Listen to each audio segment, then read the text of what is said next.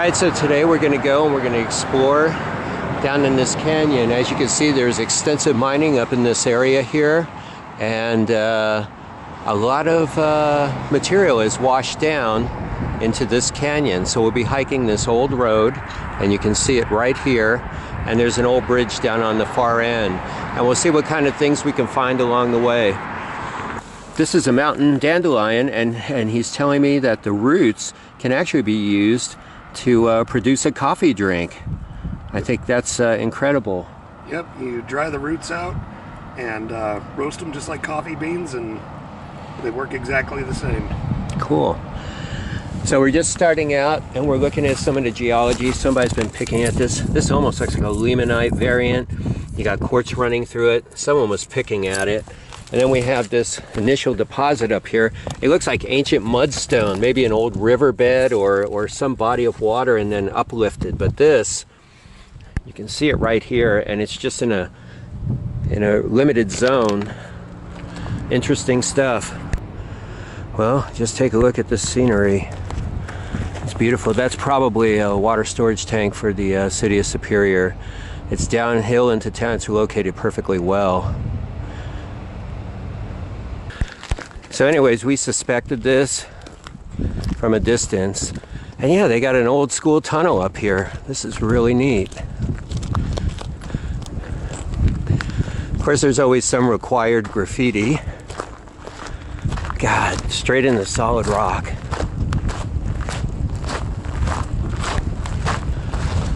Oh, this is just bizarre. I know, and the wind is blowing through here. Here's a drain pipe, it looks like. Some kind of drainage. Oh, yeah. There's some chains hanging from the top there, you can see. Water coming in from here. Oh, yeah. Wow. Very cool. And in here, you can see actual drill holes. They're smooth out. And now to the east of the tunnel, the road continues, and it very likely linked, as there's a tunnel that we've just gone through on the other side, and so it's just old road, new road, change up. Again, along the trail, always something new. Oh wow, looks like it's really stacked up in there. Alright, so we're down here at Queen Creek, and I'm going to go a little further down, but then I'm going to want to hike in the creek, and I'm going to take some samples from any exposed bedrock layers to see if anything, especially if they're crevicey and somewhat brittle. And then we're down here, we've walked down to where the tank is, and the tunnel is up here. You can't see it from here, but it gives you your bearings on where you'd be going if you took this hike. So here we go, we found the placard. It explains a lot. The first tunnel we went into, there it is, original Claypool tunnel, 1945. And then we have the opening day of the Queen Creek Tunnel, 1952. Very interesting. We'll have to look for this too. Just past the water tank on the right side of the road are carved numbers believed to be ID of some of the inmates who worked on the road. That's very cool. 1903. So we're right here and we're just marveling at the supports on this bridge and just the construction. It's really magnificent. We have a lot to thank our forebears for.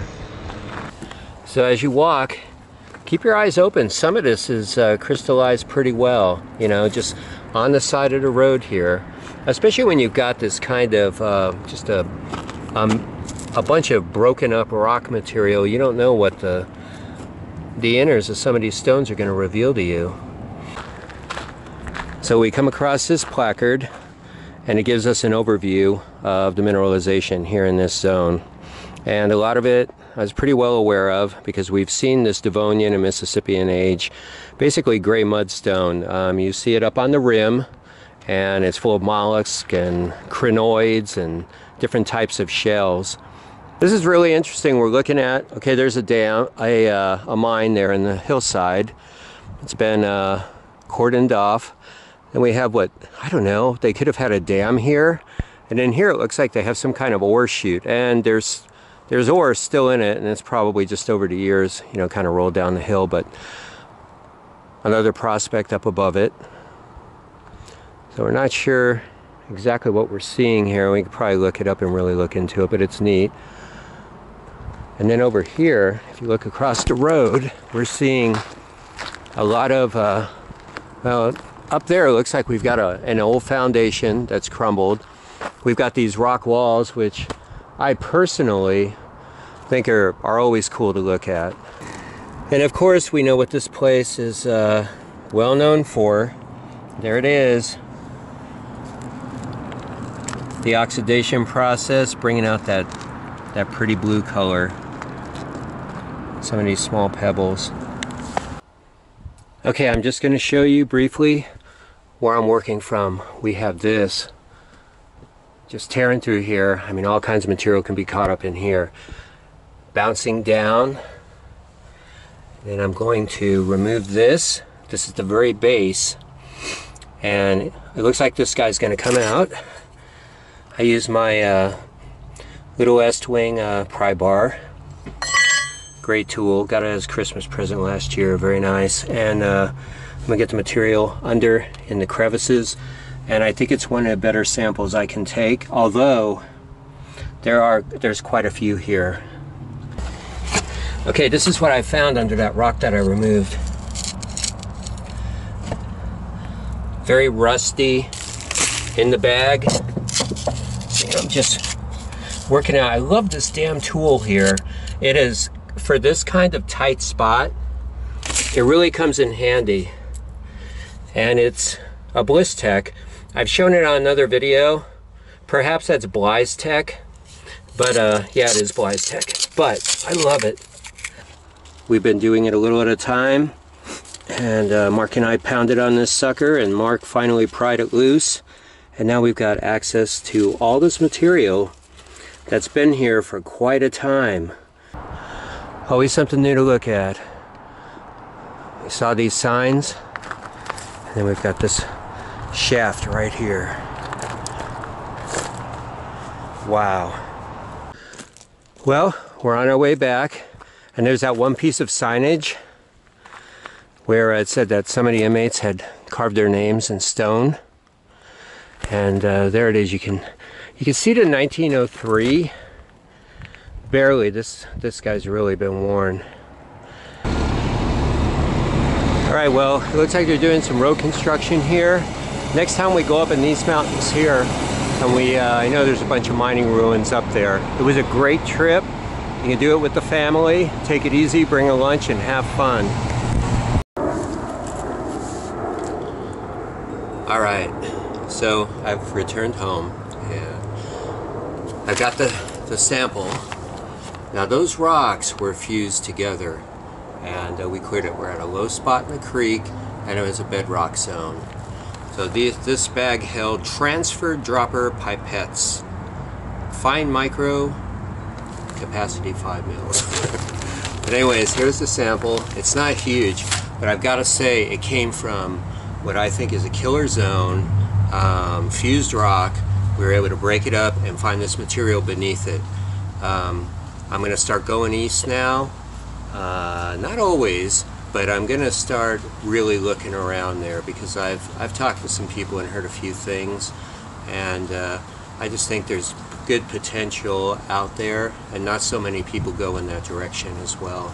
So, okay, I'm using this pan. It's the Gold Claw.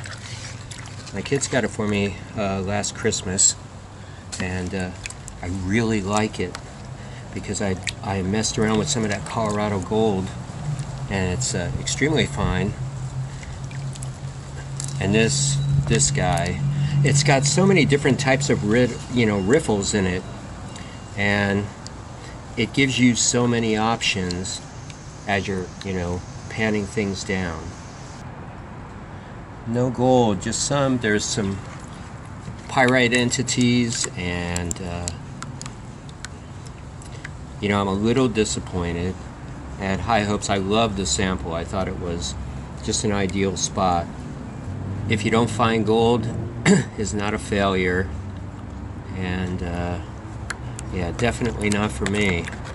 It's just how it is. It's called prospecting, and you're not always going to find anything. But when you do, you know, it's super exciting and it's worth it. And anyways, the trip was worth it regardless. You know, I mean, it was a great hike. It was super fun and really nice. And the other thing, this unit, you can use it in so many different ways.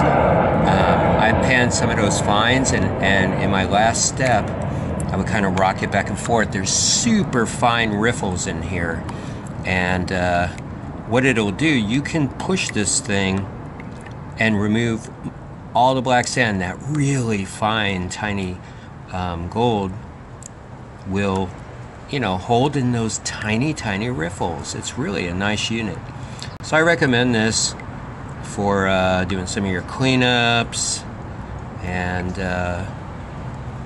bringing out on, you know, little exploratories. And I don't see it here. So what I would say, the trip's not a failure. It was fun. It's an area where there's mines on all the hillsides surrounding, and to me it was a success because it was a great freaking day. It was super fun. The tunnel was killer, and you know, we did find some interesting, you know, rocks, and but you don't always find gold. So